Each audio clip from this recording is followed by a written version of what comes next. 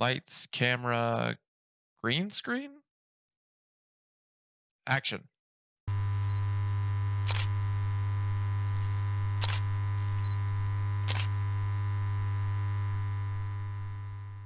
What's up, YouTube? Tyler with Content Evolved, and today we're going to go over how to add a chroma key in Streamlabs.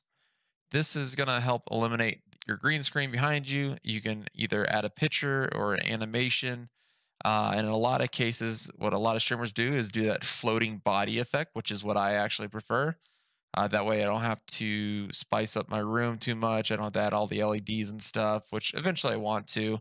But for a cheap $25, I built a green screen just to kind of hide the mess and makes life easy.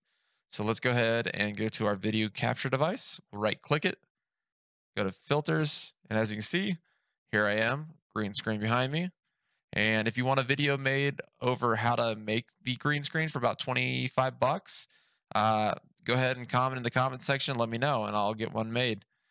So what we'll do is we'll hit the plus sign right here, scroll down to the chroma key, hit done, and voila. So we're gonna have to tweak it a little bit. In my case, I have two different, I guess, tints of green behind me, so it's kind of a pain.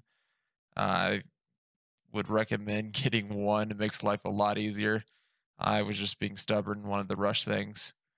So I'm gonna get this fine tune here. I want to put this there. -7, and I think 24 should. And as you can see, the green screen behind me is gone now. It's kind of, you can kind of see it's still a little fuzzy. Like I said, I should have gotten one tone of green behind me, but I didn't. I still need to do that. I'll probably do that this weekend, but make sure to like, comment, and subscribe, and let us know what other videos you would like to learn about. See you later.